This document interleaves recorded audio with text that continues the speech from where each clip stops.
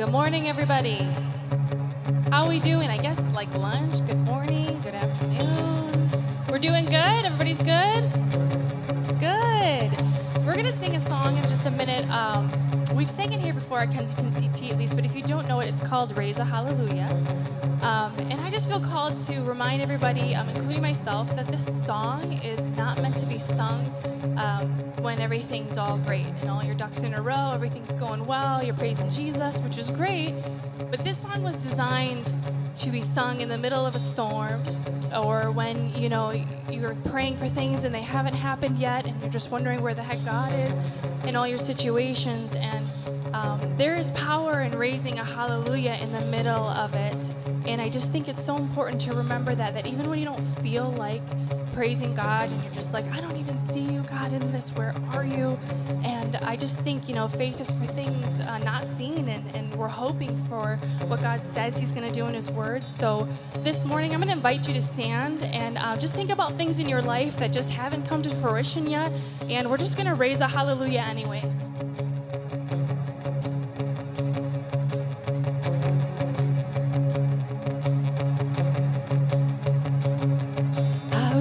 A hallelujah in the presence of my enemy. I raise a hallelujah louder than the unbelief.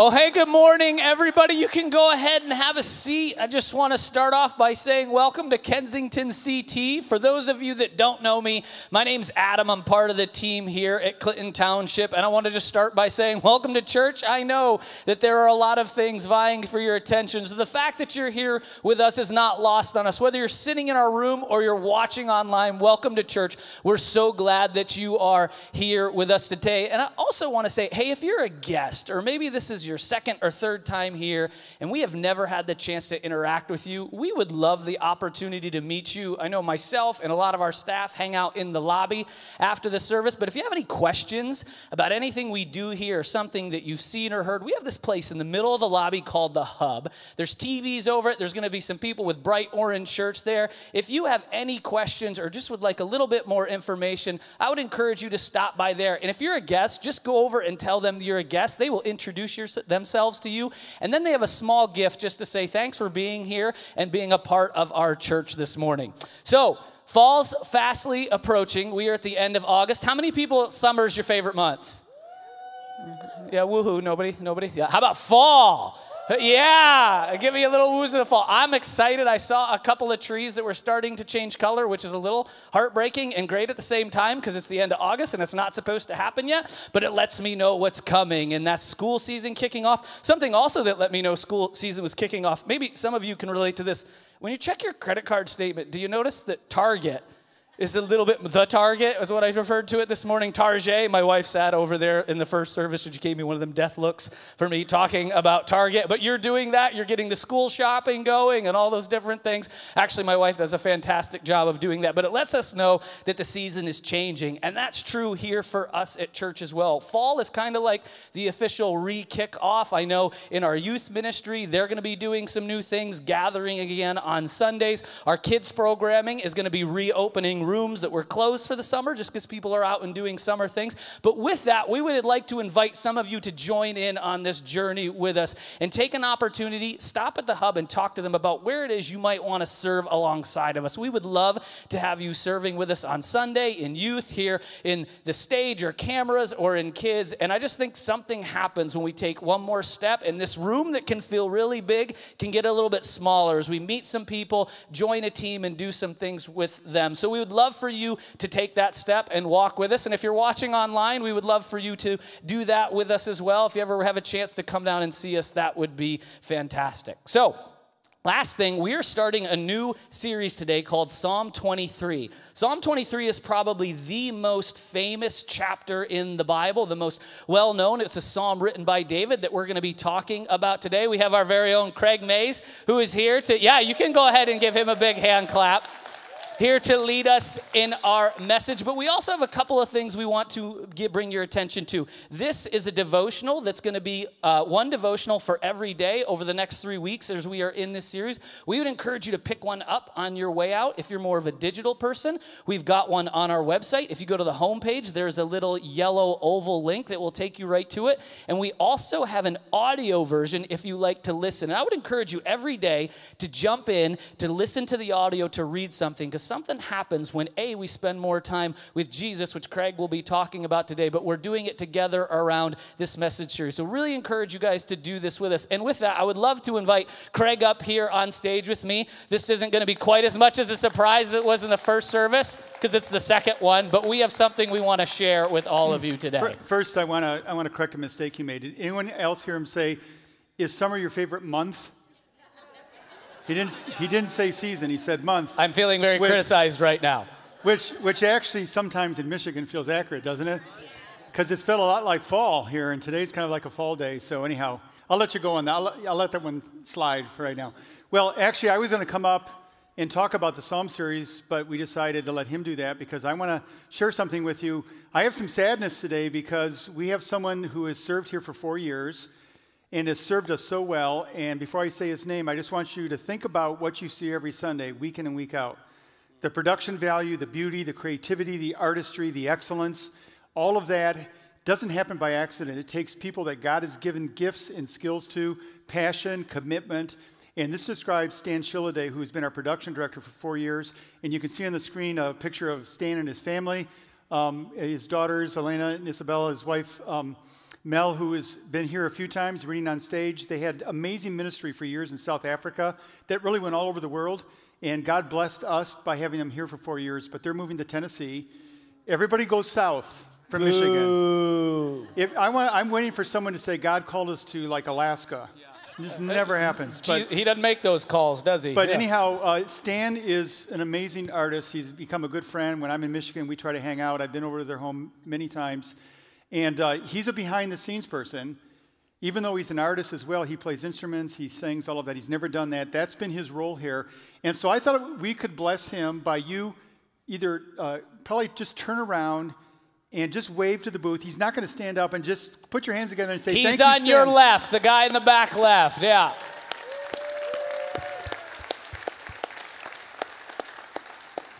So we're definitely going to miss Stan and Mel and everything they bring, but Nashville's getting a little bit lucky, so thankful for them and the opportunity for their family. Hey, we're going to watch a video here in just a second. I think it's a video of me. Yeah, it is. It's kind of a letdown, but no, I'm I'm so much trouble. If you were here last week, this is a rewind because people don't come every week, so it's a vision moment that I did a little while ago. We want you, in case you missed it, to hear it today. So I'm sorry if you've already sat through this one time. Feel free to check messages on your phone, whatever you want to do. But all joking aside, it's a very great video for our church opportunity I think the Lord is leading us into. Yeah, and I'll come up after and say a few more words about it. But right now, we want you to stand up, say hi to somebody, and we'll get going.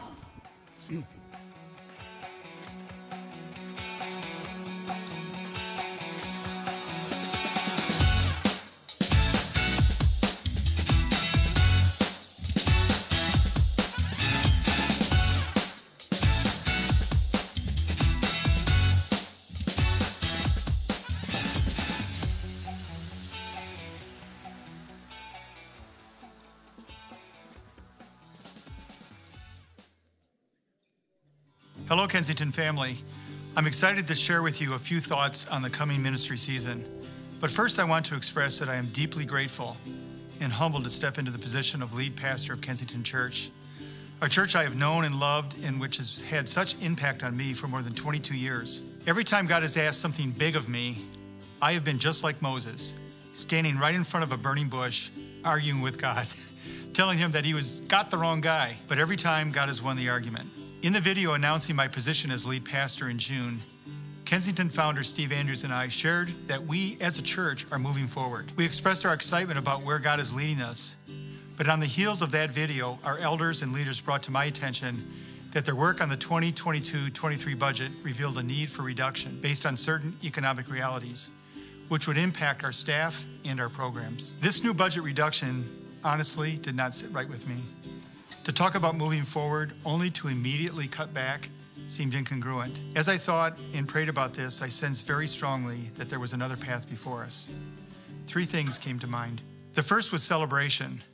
While 2.5 years of COVID decimated many organizations and churches, that has not been the story at Kensington. Our in-person attendance is still well below our pre-COVID numbers, and yet our giving has only suffered about a 10 to 15% reduction. That is not the story that we are hearing from so many churches. The second thing is perspective. As I thought about the idea of coming to you with news of reduced budget, I remembered so many accounts in Scripture in which we see God asking his people in faith to step into challenges where the odds did not look good. Consider the little shepherd David running at the giant Goliath, declaring victory in advance, and God telling Gideon that his army was too big and to reduce it. In both cases, everyone knew when the victory came that it came from God himself. And the third thing is opportunity. I believe we have an amazing opportunity before us. One of the most remarkable things about this past year is that 3 times we came to you with an urgent need globally. We asked for help for refugees needing to flee Afghanistan and then Ukraine. We shared with you the need for funds to transform our Global Partners Hospital in India into an emergency COVID facility. I don't know if you know this, but these 3 opportunities resulted in over $1 million in giving above and beyond our general fund. This is truly extraordinary. In the midst of COVID, in the midst of low attendance, I ask, how else but God? The size of the gap that we are facing in the budget for next year is about $1 million. As I reflected on all of this and discussed it with our elders and Kensington's leadership team, it became clear to all of us that rather than coming to you with talk of taking steps backward, We should instead maintain the budget and move forward in faith. My desire is to be transparent with you about our current reality and to ask you to join us in trusting God to provide. I know you would want to know this is your church and to be given an opportunity to respond. Just as we asked for your help with the 3 global needs, we are now asking you to consider helping us to fill in this financial gap in order to allow us to fulfill the vision and mission of Kensington. In the Bible, David responded to the challenges that he faced with these words that we find in Psalm 44:6. He wrote, "I will not trust in my bow, nor will my sword save me." David had his sword, and he had his bow, and he used them, but he never forgot that victory belonged to God. So we are carefully reviewing our budget to ensure that all we invest in lines up with our mission to which we believe God has called us. We're being wise with the tools in our hands. We are doing our due diligence. Yet we know it is God in whom we place our trust, and only through Him can we accomplish this. As we look ahead to 2022-23, we are asking you to join us in trusting God's faithfulness and to consider what your role might be in helping us to fill this gap. And if Kensington is your home church, I just want to thank you from the bottom of my heart for the open-handedness that we've seen all year long, and I believe we will see in the days ahead. As I think about what's coming in the future, as I think about this fall, the start of the ministry season, I believe that God is going to do abundantly more than all we can ask or imagine.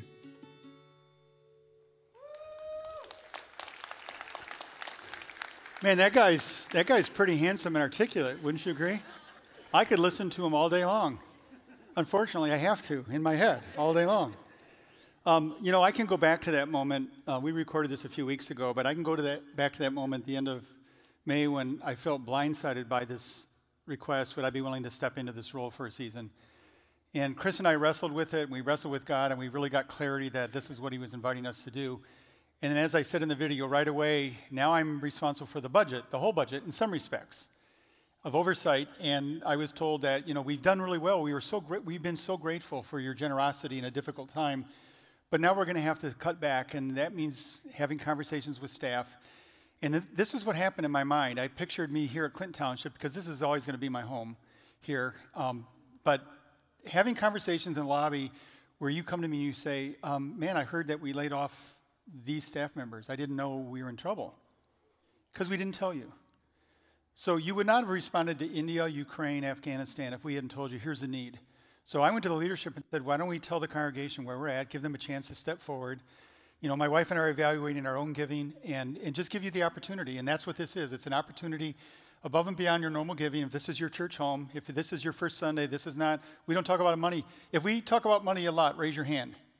See, we don't. I mean, a couple hands went up. Okay, we'll work on that. But none of this is ever really about money. It's about the vision that God has given to us and what is He asking us to do and can we trust Him? So this is definitely a trust thing. But it wasn't just me. I can't operate independently. We have a team, we have elders, we have a team of leaders. We came together, we prayed. A few of us are fasting every Wednesday during the season. If you want to join us, no big deal. You don't even have to tell us. Just take Wednesday as a day to fast and really ask God to pour out His blessings abundantly. So we were able to go to the staff and say, it was a challenging year, but we're trusting God for the next year. Let's just run together and accomplish the things that God has put before us. So that's where we're going right now. A few people already since last week have come to me and said, we're praying about how much. That's what I would ask you to do first. Don't write a check. Don't go online.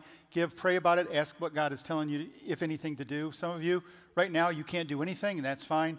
Let God lead you, and then you just give the way you normally give. There's no special fund. You're giving to the Kensington General or the Kensington Fund, and that will allow us to fulfill what we hope we can do this next year. So in advance, I just want to say thank you for participating with us. Well, as Adam said, we're jumping into Psalm 23.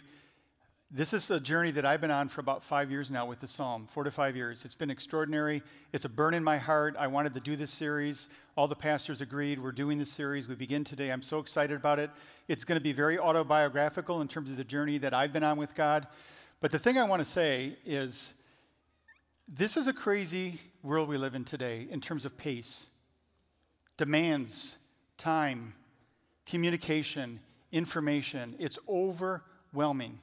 And the one thing I do know is that the quiet life, interior life that we cultivate in a relationship with God is assaulted by all of that.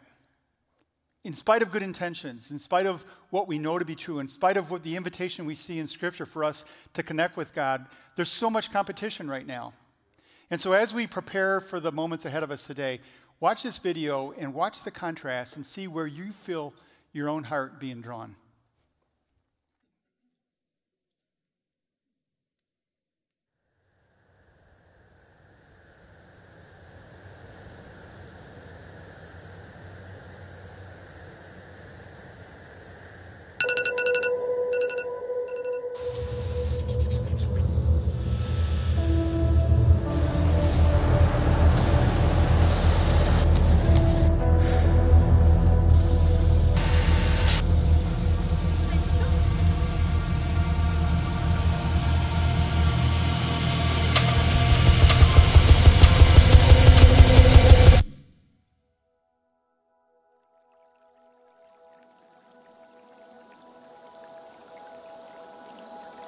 The Lord is my shepherd, I shall not want. He makes me lie down in green pastures. He leads me beside still waters. He restores my soul. He leads me into paths of righteousness for his name's sake.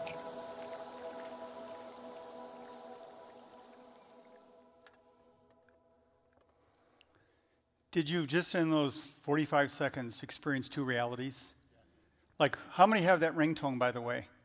So your heart skipped a beat and you probably checked, like what, who? So all that busyness and noise and craziness and images coming and going, just ramp it up, right? And then darkness, and then a stream. And that beautiful voice with that beautiful accent, reading ancient words from Scripture. And you feel like you can breathe. So the question I'm going to pose today, is it actually possible to create that interior reality that goes with us into all the noise? That is a safe place, a secure place, a peaceful place, a joyful place, a patient place. Is that really possible? And David, who wrote the psalm we're going to look at, would say absolutely yes. But it's not easy. Here's an experience I had that tells me how hard this is, or maybe how hard it's become for me. This maybe will tell you something about me. And you'll probably be glad that Adam is your normal teacher and not Craig. This actually happened.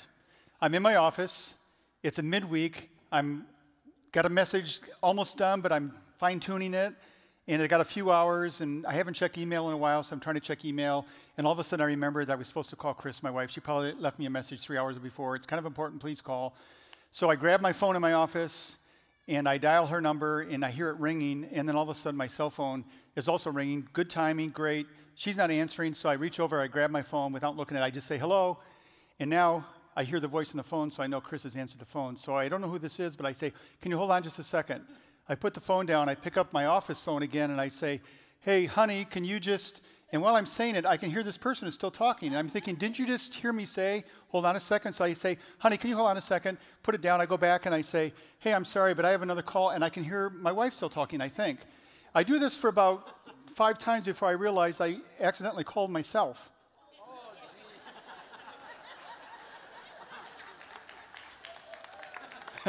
Instead of dialing my wife's number, I dialed my number, but I didn't know it. And I'm talking to myself, feeling frustrated, talking to myself.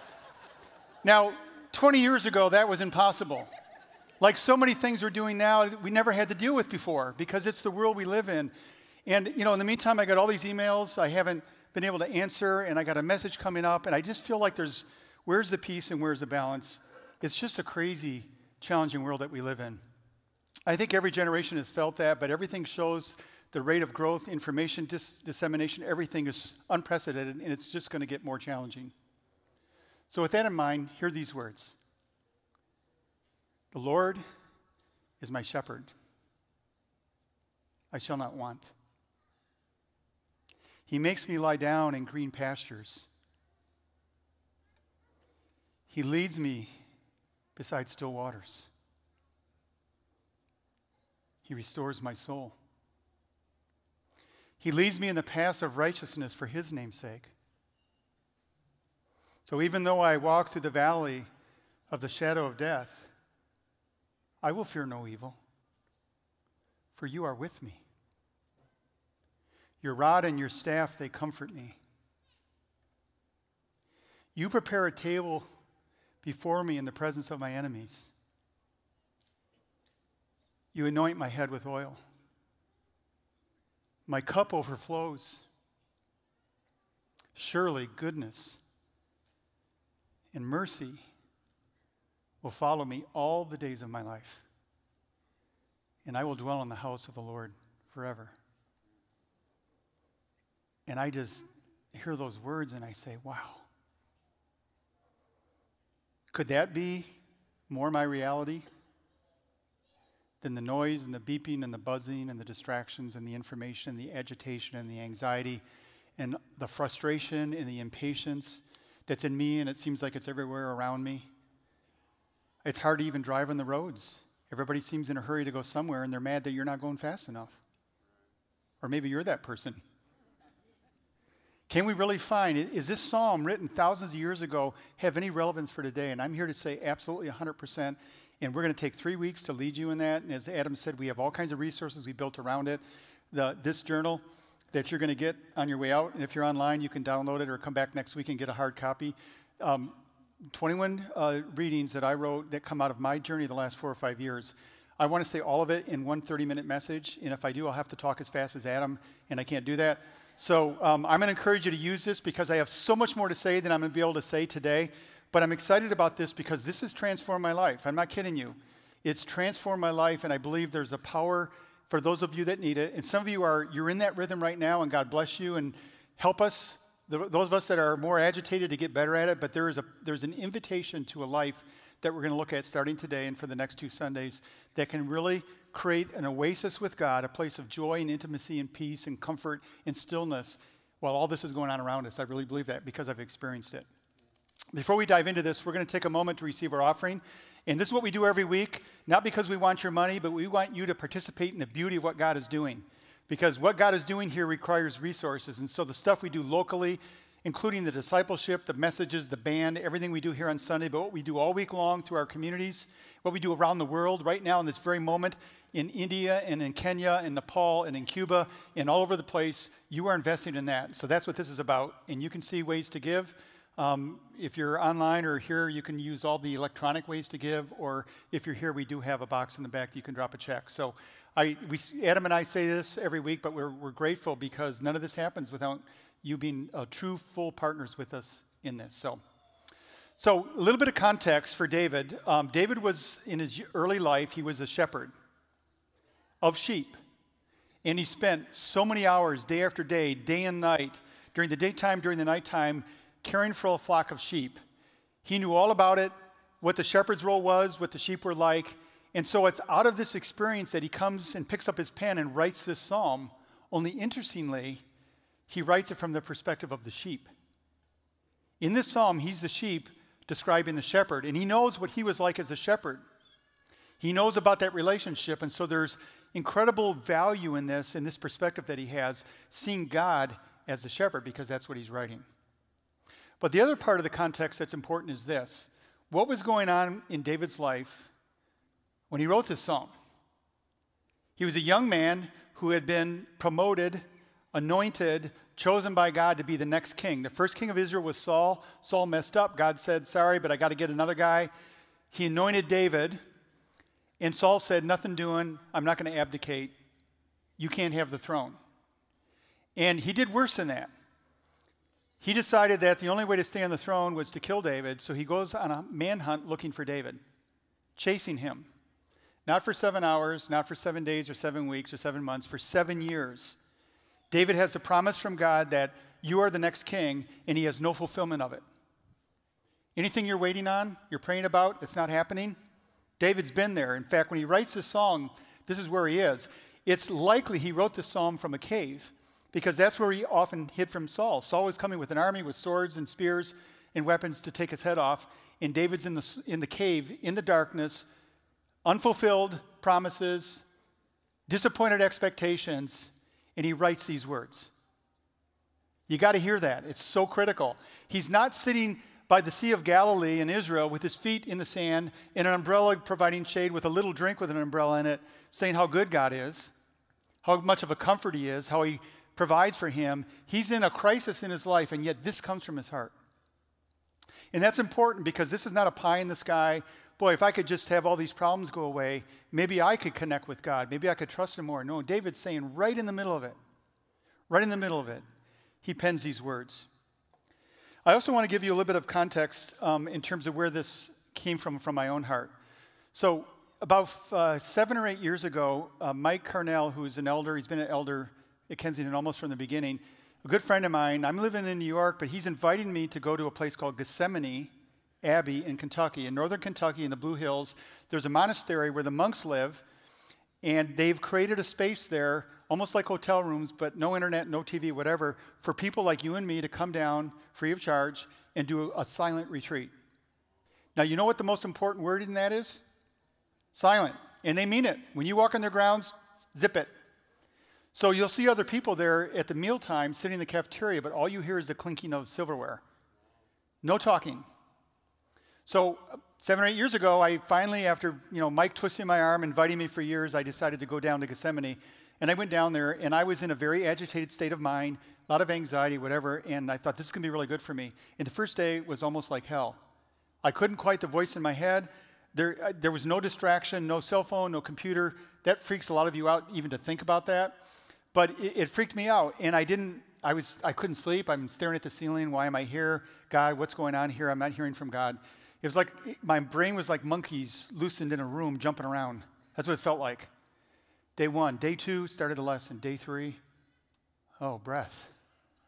Oh, perspective. I took out my journal. I wrote like 50 pages of just almost illegible, everything like a dump, everything out. And they also have miles and miles of trails through the woods, and so I would go out for long walks. And along the way, occasionally they have sculptures of things. I'm going to show you one in a moment that relates to what we're talking about today.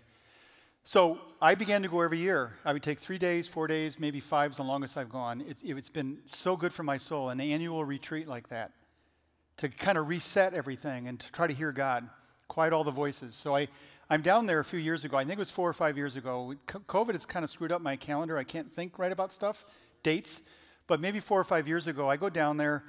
I need it really bad at this time. Things at work, and my work in New York City was not going well. I was under a lot of stress, and Chris and my wife were doing a lot of this, and God, I need your help. So I go down there, and I put on my backpack one day, and I put like a sleeping bag in the back, and I walk out, and I'm looking for a particular statue or a sculpture I know I've seen. And I come upon it, and I want you to take a look at it. It's on the screen. This is also in the devotional you're going to get, so you have a copy of that. What is that? That's a shepherd with a sheep, a little lamb, actually. And so I took out my sleeping bag, if you can picture this, and I'm out in the woods. There's nobody around. I roll it out, and I have my Bible and my journal, and I lay down so I'm facing the statue, and I just look at it. Nothing, just looking at it. I grab my Bible, I turn to Psalm 23, read it. I look at it, I put it down. It's a half hour, 45 minutes. Breathing, I'm looking at the trees, I'm hearing the wind, feel the sun coming through the trees, the warmth of that. And I just got overwhelmed, unexpectedly, looking at this. I stayed there for 3 hours, in quietness, in silence, trying to hear God. And he said some things to me, which I'm going to share with you today. And since then, he's been saying it to me. And I want to show you, this is my journal. I love these because hardcover, but they open up nice. And I have 50 of these probably filled now. This one started July 22nd of this summer. Every time, if you can see it, look what's in the front cover. That picture that you saw. And this is Psalm 23. When I recited it a few minutes ago, it's not because I memorized it. I tried to memorize it. For 4 years, I start every day, line by line, looking at the picture, each line, remembering what he said to me and what he's doing in me. And I'm going to give you a challenge, a couple challenges. One is, I would encourage you to get familiar with it so it's in you. You know it like I know it. Anybody can do it. 6 verses. And then if this is helpful, and it may be as I share my message with you today, to visualize what God is inviting us into and what he can do in our hearts and how we can live in this crazy world and find a center that's full of peace and a sense of well-being. So today we're going to look at the first 3 verses, next week 2 verses, and then we're going to end in 2 weeks with the last verse of Psalm 23. So we're going to jump in, and I've entitled this message, It's about two things. It's about presence and provision. So the first thing is presence, and this is where it begins.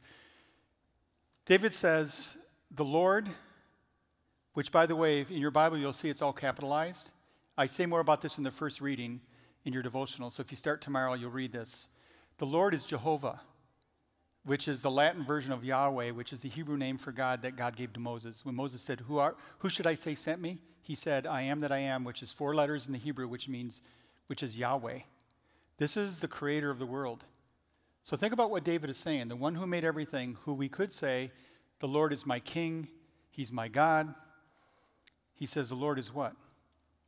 My shepherd. What's the significance of that? And this is what I began to feel when I laid there in the sun on that afternoon looking at the statue.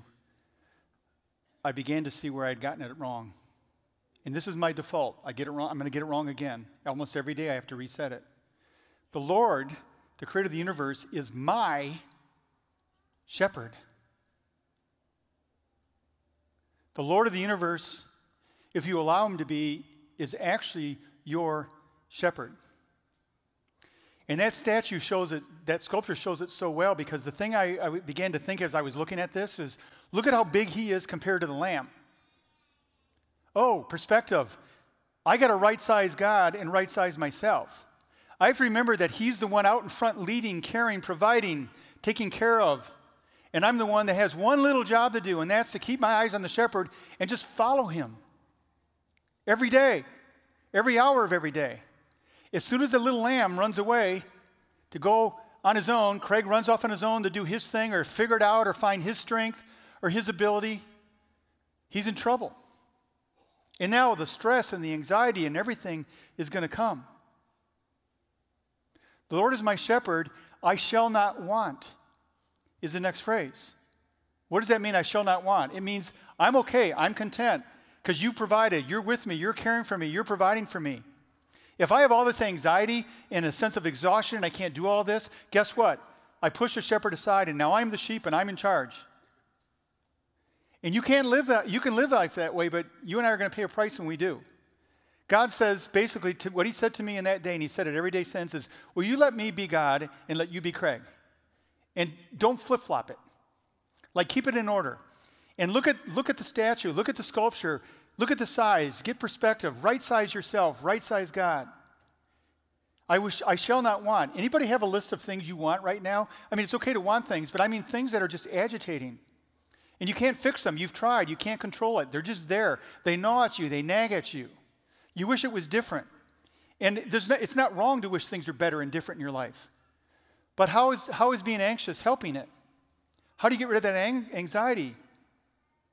There's the shepherd. I mean, think about this for a moment.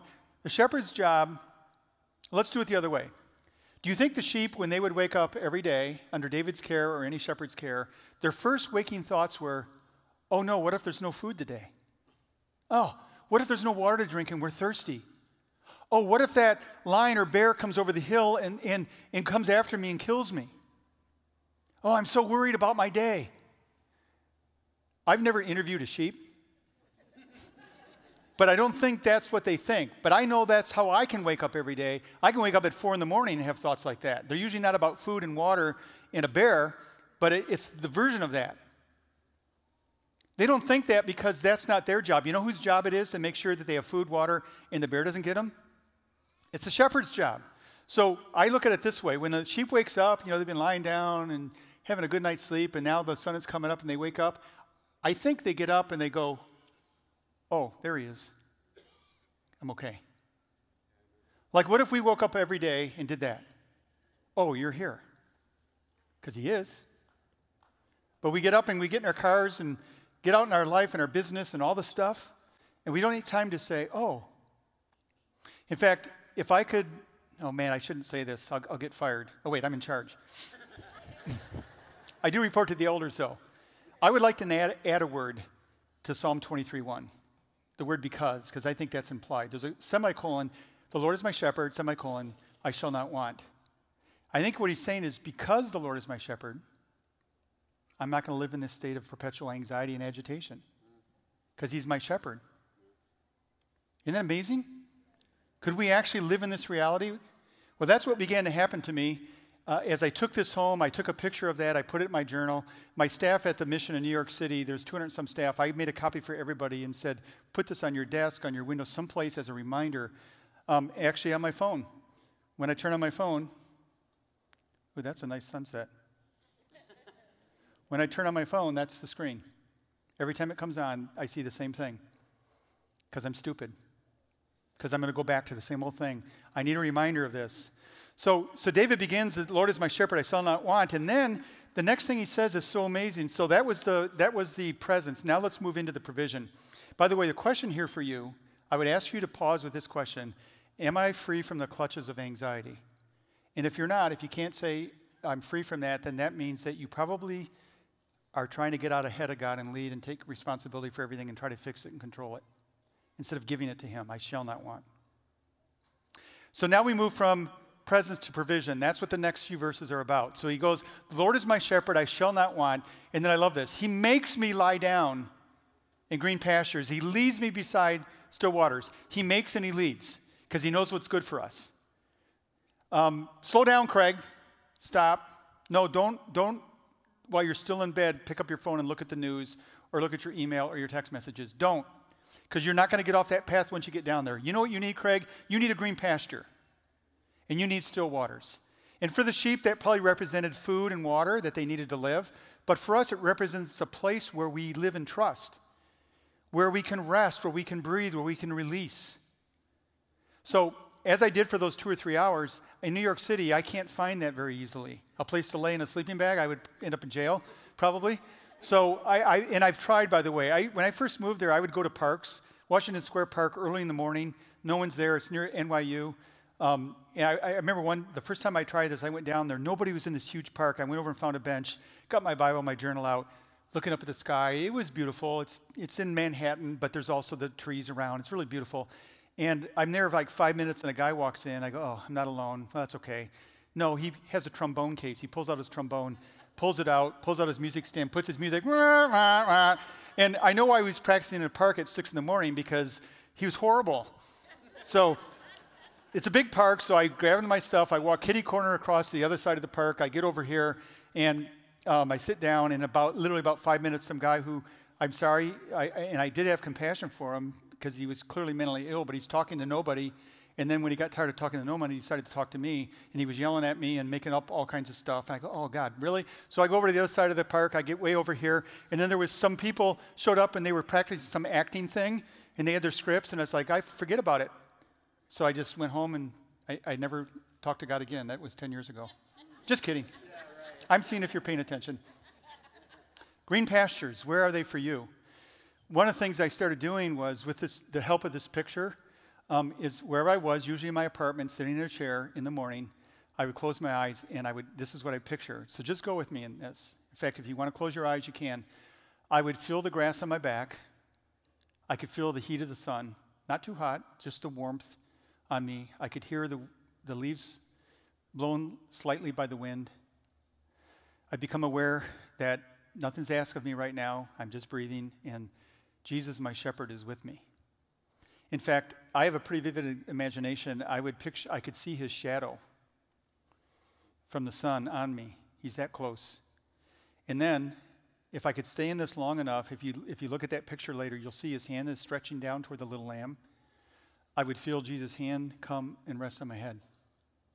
And sometimes, like when I was a little boy and my mom would sit with me and she'd do this to my hair, I'm not kidding, I would feel that, I would imagine it. And there was such a comfort in a place of safety. No matter what was going on, it didn't matter because he's with me. He makes me lie down in green pastures. I don't feel made to so much anymore. I feel like I can't live without this. I don't want to get on my day without this. And then the still waters. Maybe one of those two images is better for you. If you've ever been in a pond or a lake where there's no ripple, it's almost hard not to have some peace come. And God gave us an imagination. If you can physically get to a pasture or still waters, do that. But if you can't, just close your eyes and picture it. And breathe and be aware that he's with you. Because this is what God has for us in this life, in this real life we have to live with all the hardships and challenges and things to be anxious about and things to want. Can't get rid of that. What you can do, what we can do, what I can do is find green pastures and still waters. And then here's the outcome, which is what I love. He restores my soul. And so the question that I have for this one is this. What's the condition of your soul right now? As I ask that question, in your own heart, how do you answer that? In the soul, theologians can debate soul, spirit, heart, how the Bible uses these things almost interchangeably. I don't really care about that. What I care is that this is your interior life. This is the part of you made in the image of God. This is the part of you that will live forever. Your body's going to die. It's going to fail. Your soul lives forever. We live and operate out of our soul. So it's got to be in good condition or living's going to be hard. David is saying, even in being chased by Saul, my life threatened, armies coming after me, I don't want, because I found the green pastures and still waters, and in that place he restores my soul, and I can take this day, because I'm not alone. That's the invitation from this. And then the last thing, the other thing he provides is direction. Anybody here need some direction right now? I talked to a friend out in the lobby who's in a challenging job situation, and he's thinking of leaving, and he's interviewing, but he doesn't know, and it's hard. And I don't think God is like a genie in the bottle where you pray and then he writes in the sky. It's never worked for me. But the more time you spend with a shepherd, and we'll see in a few moments, Jesus said the sheep they hear my voice. So the trust is, because this is the last phrase, the last one we're going to look at today. Lord is my shepherd, I shall not want. He makes me lie down in green pastures. He leads me beside still waters. He restores my soul. And then he leads me in the paths of righteousness. And some translations say he leads me on the right path. And I think it's all of that. It's both our character, our moral choices, how we live, but it's also we have to make decisions. Marry this person, not marry this person. Take this job, not take this job. Invest in this, not invest in this. Buy this boat, not buy this boat. Whatever it is. He wants to be with us in every one of those things. So can you see the flow here? If he's our shepherd, meaning we've right-sized ourselves in him, he's the leader, we're the follower. And then we have pasture time, I call it. And out of that pasture time now, there's a peace and calm and a trust that grows, an ability to hear his voice. And now decisions come, and he leads us. Like I think Psalm 23, as I've spent the last several years, and I've been doing what I'm doing right now for 40 years. And I learned how many learned Psalm 23 when you were a child? I mean, it's a child's poem is what it felt like to me. It's good stuff. He's shepherd. It's kind of cute. Go into a bookstore. They got a little picture of a shepherd with Psalm 23 on it. It's kind of cute, fuzzy, warm, make you feel good. No, this is deep theology. This is the depth of God. This is the invitation of God to live life with him, not as a religious person, not as someone that checks the box. Press into him. This is what he's inviting us to. Let me be your shepherd. Let me lead you. You follow me. I promise you that you can have peace and comfort and joy in the midst of everything, and that I will help you as you navigate all of life's decisions. This is the invitation to us. This is what Psalm sets before us. That kind of life. And I can say, I said I've been doing this for 40 years, so why just 4 or 5 years ago? I don't know. I think there were other things from John 15. God was leading me and guiding me, but this has become such a visual, tangible, touchable, embraceable, tender invitation to be with God. And I can say that I feel every day, the presence of the shepherd. I need to close my eyes and I need to my back is on the grass and I can feel his hand on my head and I can hear him say how much he loves me. I learned a song when I was a child. Would you like me to sing it? Yeah. No, you have never heard me sing. Don't say that. I will give you the lyrics. If you grew up in church, depends on what kind of church, you probably knew this. Jesus loves me, this I know, for the Bible tells me so. Little ones, to him belong. They are weak. He is strong. Now, I do have one critique of it now, that I'm this really smart theologian. Child song. The Bible tells me so. Yes, it does. We start there, but we got to get past that. That's just a verse. That's just words on a page. When you spend time with the shepherd, day in and day out, it doesn't happen overnight, you begin to feel loved by him. I had an experience yesterday. I can't really explain it why and when this happens, but I was going over my message, and I had some time, and I was by myself, and I put on a little bit of worship music. I was laying on the bed where I stay when I'm here in Michigan, and he just showed up. The shepherd showed up. I was weeping for 10 minutes because I was feeling so loved by him. I felt a love that was so the embrace. But I've been putting myself, and I'm not bragging, I did it out of need and desperation. I put myself in a position where that could begin to happen. Instead of running out into my day, first thing, of just resting with him and letting this psalm be my guide. I give him my wants. I go through the list every morning. I don't just say, I shall not want. Then I say, well, I'm wanting right now. Let me tell you what it is. You know, but let me just say it out loud. Right now, I'm anxious about this, whatever. And then, all right, pasture time, still water time. Oh, I feel the soul being healed right now. And by the way, this isn't going to work for tomorrow. I need that tomorrow again. I can't boot off of it. You guys, if you think about the physical body, does that work?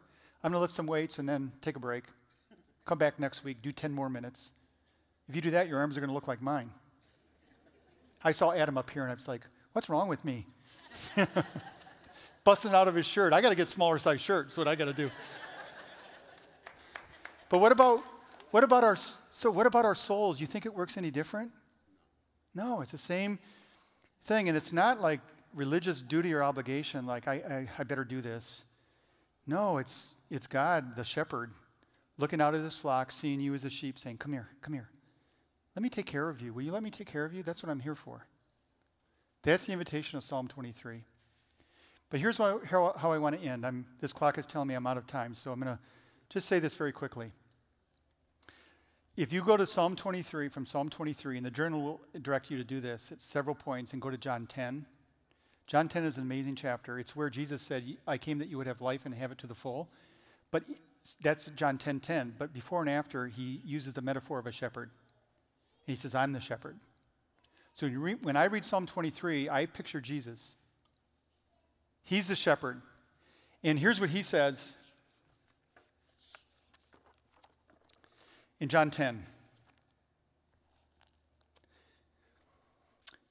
Talking about himself as a shepherd, he calls his own sheep by name. He knows your name. He calls you by name and leads you.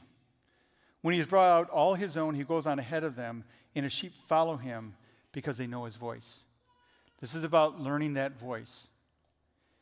He says, I am the good shepherd. The good shepherd lays down his life for his sheep. And that's one of the things that David talks about elsewhere. That when the bear and the lion came after the sheep, he ran after with his bare hands and fought them off because he loves his sheep. That's Jesus. He fights for you. He comes after you. He pursues you. He invites you, all of us, into that. When I was in India the very first time, over 20 years ago, with my daughter who was 11, we were traveling about 5 hours by car, which in India is the scariest experience you can possibly imagine.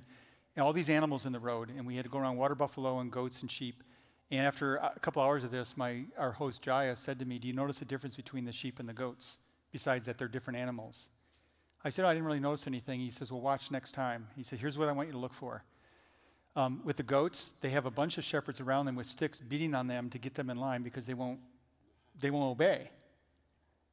But when you come to the sheep, notice that there's one shepherd out front with his staff, and they're all looking at him and following him.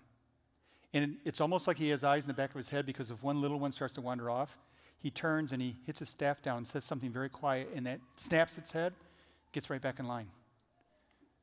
Man, with that imagery, I look at John 10:10 and say, Jesus is out in front of us, inviting us to follow him. And when we don't, hey, Craig, come on, let's get back in line. But what I see in the sheep and what David was describing here was a sheep who developed this deep desire to be with the shepherd and a deep trust in the shepherd to lead them. So I'm going to pray in a moment, and we're going to see, before we worship together, we're going to see a video that we put together. Kensington did. The song was written by Tatiana, who led our midweek this week. And she wrote an original song based on Psalm 23. And by the way, this is available, will be available online to download the audio or the video, I think. So let this just wash over you, the imagery of someone who is experiencing the reality that God is our shepherd. So God, We give these next moments to you because this work is assaulted today by pace of life. I know it in my own experience how easy it is to believe this but not act on it. And so I pray that the work of your Spirit will be in my heart in the next moments and everyone here to really sense the invitation to be drawn in to this intimate relationship where you provide everything that we need. In your name, amen.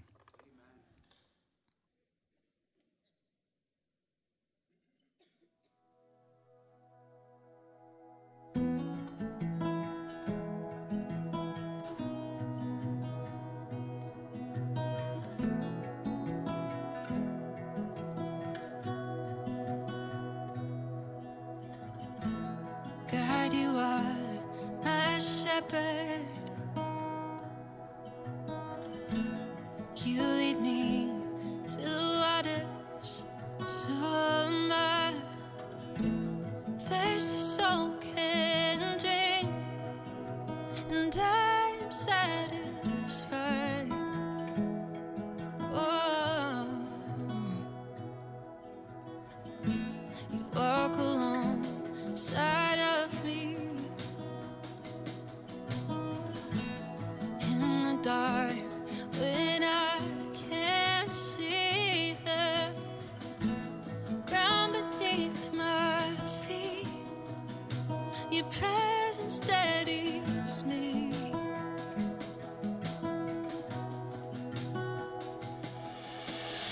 You are with me, right beside me.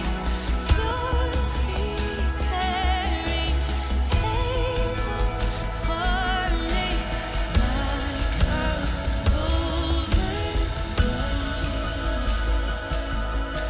and I am overwhelmed.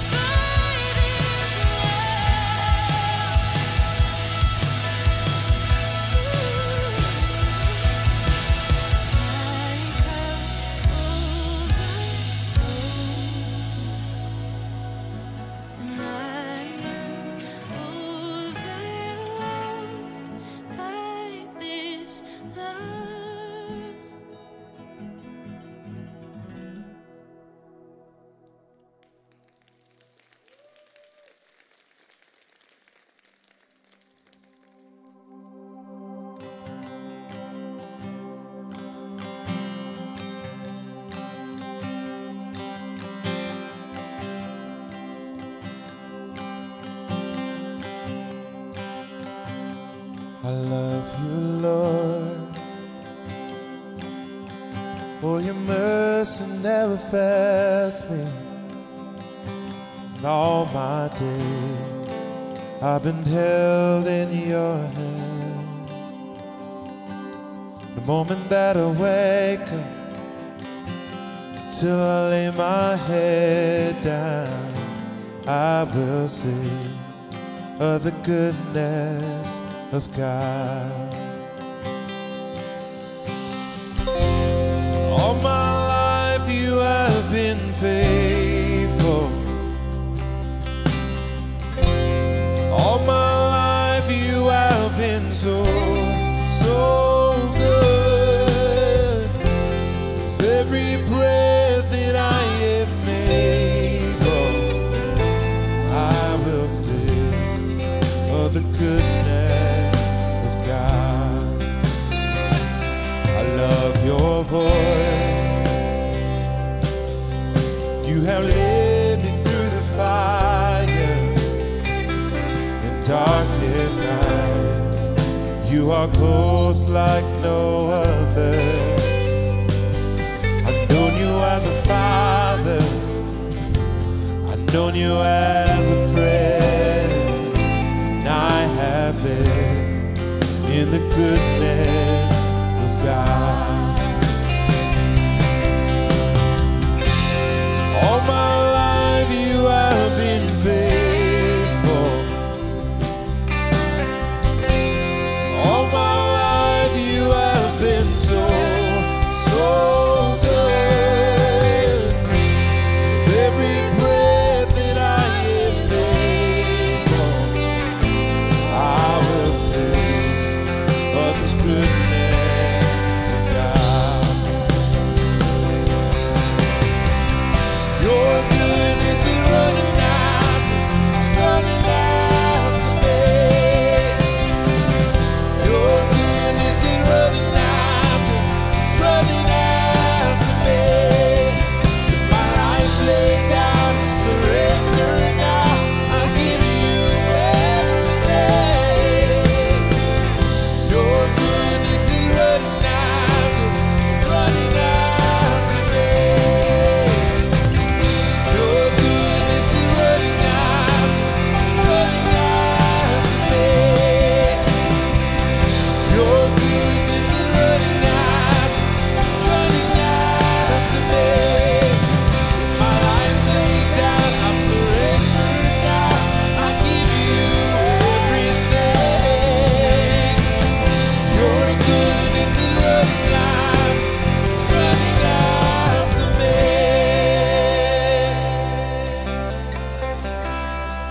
Yeah. All my life you have been faithful. All my life you have been so, so good. With every breath that I am made, I will sing of the goodness of God. Yes, I will sing of the goodness of God. Oh, I will sing of the goodness of God. Your goodness is running out, it's running out to me. Your goodness is running out, it's running out to me. With my life laid out, I surrender now, I give you everything. Your goodness is running out, it's running out to me.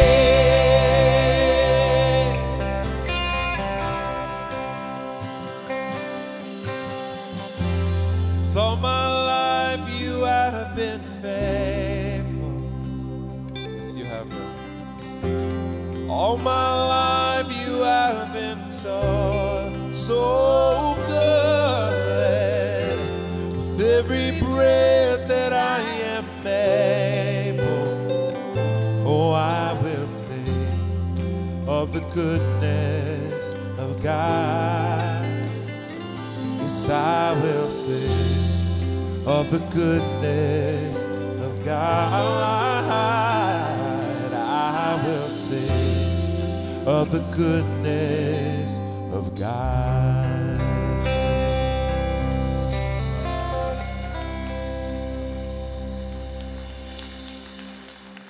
So good to have Aaron back with us, isn't it? Thank you, Aaron and Katie. Beautiful.